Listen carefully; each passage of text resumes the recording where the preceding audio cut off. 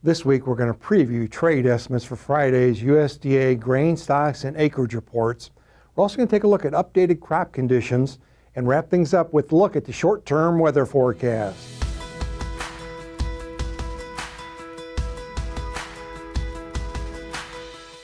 Hi, this is Brian Basting with Advanced Trading. Let's talk about the corn market. We've moved into the final week of June here, and this market remains historically volatile. Let's start out this week looking at trade estimates for Friday's USDA grain stocks and acreage reports. Again, there's two reports out on Friday, June 30th. The first we're going to highlight here is the acreage report. For corn, the trade's looking for not much change, only a slight decline from the estimate back in March of 92 million acres. A 2 million acre range there. Keep an eye Friday if that number falls within that range. And the grain stocks report will also come out. The average estimate is 4.255 billion bushels, a little bit wider range there. Again, keep an eye out for anything that falls outside that range or near the end, upper end or lower end. Now, we looked at this slide last week here, but it bears repeating. There have been many years here, not every year, but many years here, where the combination of the release of these reports and weather uncertainty has led to considerable price volatility, both to the upside and to the downside, following the release of these reports. Here's a critical message. Price prediction is impossible. We don't know what the weather is going to do, and of course we don't know what these reports are going to say. We do know, though, that price volatility is possible, and there are tools available to manage price volatility. That's why we strongly encourage you to work closely with your trusted risk management advisor to have your positions in place prior to the release of these reports. Let's now shift gears and focus on crop condition ratings. Let's take a look at our map.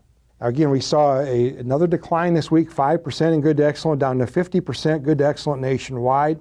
At this time last year, 67% of the crop was rated good to excellent. Now let's take a look at our aggregate crop condition index. This week we've added 2012 to the chart. Actually here, as of late June, the index for 2023 is slightly below 2012. We are not saying that this is going to be a repeat of 2012, only highlighting that at this point in time, crop condition ratings are slightly worse than they were at this time in 2012. Let's shift gears now and focus on the short-term weather. Our slides this week, as usual, are courtesy of T-Storm Weather. We're going to start out this week looking at a map of 30-day precip as a proxy for subsoil moisture.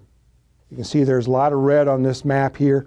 The wings of the Corn Belt, if you will, far western Corn Belt, and even in the eastern Corn Belt have had more moisture, but across the heart of the Corn Belt, quite dry. Let's now look at the short-term forecast. We're starting out here looking at temperatures into this weekend, specifically Wednesday through Saturday. You can see the heaviest, or I beg your pardon, the highest temperatures are going to be in the south. They're going to work their way up into the Midwest and parts of Illinois and Indiana through Saturday. Now let's move into the precip. We're looking at the heaviest amounts in the west there, between 3/4 of 1.5 inches. As we move further east here, we're looking at a possibility of 1/2 inch to 1 inch. Now let's shift gears into next week, July 4th through the 10th. Heaviest precip is forecast in the mid-south at the moment. Now let's quantify things over the next 2 weeks. We're looking at our map here. You can see there's quite a bit of green on this map. Again, this is just a forecast, the GFS Ensemble forecast. That would be a welcome change across the heart of the Corn Belt. Let's quantify that via numbers here. We're looking at 55% of the corn experiencing near normal precip over the next 14 days. As we tape here on Tuesday, that's helped pressure the market. Let's wrap things up this week looking at long-term trends in December corn futures. A December corn here as we tape on Tuesday again is trading near $5.65 a bushel. That's dropped off from where it was, but again, quite a bit of price volatility, potential for price volatility, as you can see from mid-June all the way into harvest. Strongly encourage you to continue to defend your balance sheet. Now, if you'd like more information, please feel free to contact us at 800-664-2321. We'll put you in contact with one of our risk management consultants who'll be happy to visit with you at your convenience. And remember, we upload every Wednesday. Make sure to subscribe to our channel to never miss an upload. And remember, on Friday, June 30th, we'll have a live YouTube update at 11:20 Central Time following the release of the USDA reports.